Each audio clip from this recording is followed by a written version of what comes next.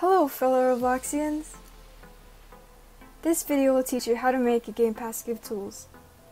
Shall we? First, I'm going to insert a script into the server script service, and in this case it doesn't matter what you name it, but I'll be naming it Game Pass Tools.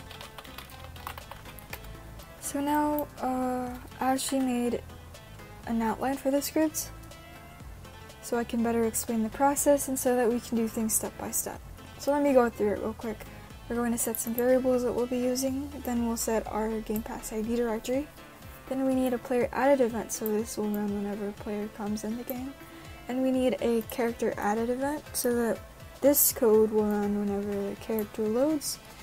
And we want to go through the Game Pass ID directory through this. We want to loop through the Game Pass IDs. Then we want to check if the player has the Game Pass in any of those entries in the directory. And then if so, we want to clone the tools and set the parent to the player's back. So let's start with our variables. For sure we're going to be using the marketplace service, so local ms equals game:get service, marketplace service.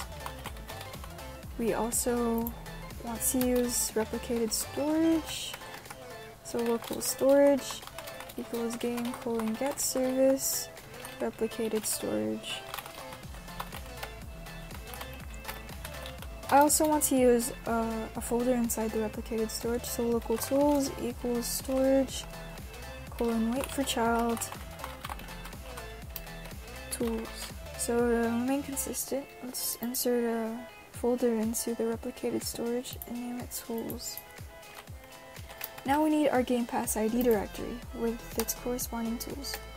So local dir equals curly braces and brackets. We need now our Game Pass ID. So I got my Game Pass ID and I'm going to paste it inside the brackets.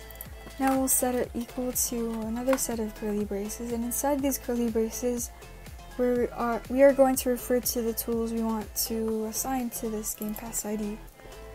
Now I don't have any tools in my folder yet, so I'm going to look into the toolbox and get some tools. Now I'm sure you have your own tools, so you don't have to follow these steps that I am taking. Just paste your tools into the tools folder that you should have made by now. And there we go. So now I can refer to them inside these curly braces. I'll type in tools.classicsword, comma, tools.rocketlauncher. Now we need our player added event. So game.players.playerAdded :connect parenthesis function parenthesis player close parenthesis, and then at the very end we need an end with a closing parenthesis. So now we need a character added event. So it's player.characterAdded :connect function char or car, I don't know, however you want to pronounce it. And we need another end at the end with a closing parenthesis. Now let's do a 4-key value in pairs loop through the Game Pass ID directory. So 4-key, value in pairs, parentheses, dir, do, and then we need another end at the end.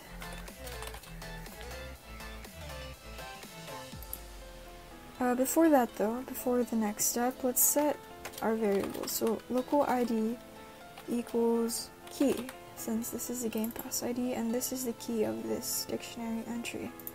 Now we also want the tab or table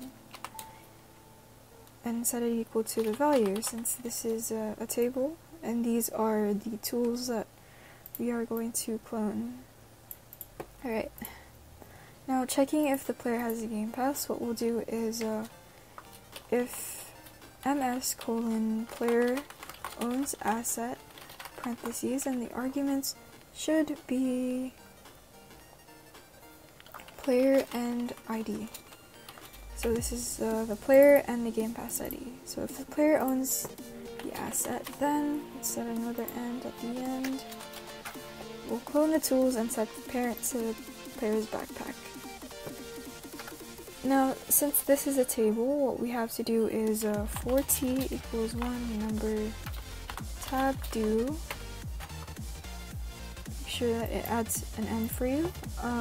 Local clone equals tab t colon clone parentheses, and set the parent of clone to the player colon wait for child backpack. Now we should be all set.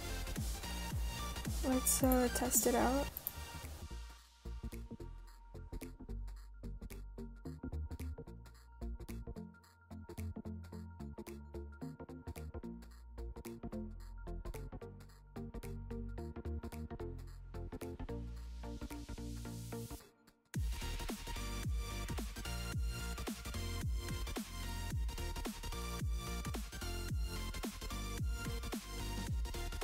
Thank you for watching!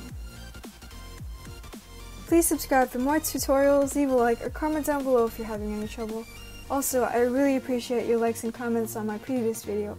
You guys are awesome!